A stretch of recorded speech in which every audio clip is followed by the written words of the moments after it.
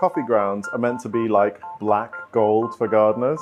You know, I hate to be the botanist that ruins everything for you, but it's just not true. There's this idea that they're filled with minerals and they bind onto water and therefore they're great to add into small plants. I know people that recommend going to lots and lots of different independent coffee shops with a big sack to get as many of them as you can. Before you do that, it's important to understand the basics of coffee biology. Now, pretty typical advice is that these spent coffee grounds are packed with water-retaining fibers. They also contain loads of minerals, so chucking a big layer over small, delicate plants like this would be a really good idea. What that leaves out is that these things, unsurprisingly, still contain quite a lot of caffeine. And coffee plants produce caffeine partially as a herbicide.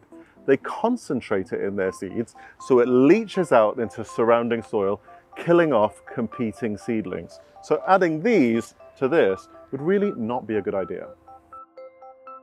If you were to add small amounts to a compost heap and leave them there for a very long time, and then add those under much larger trees and shrubs, there probably wouldn't be so much of a detrimental effect. But in terms of any benefit, they probably wouldn't be huge either.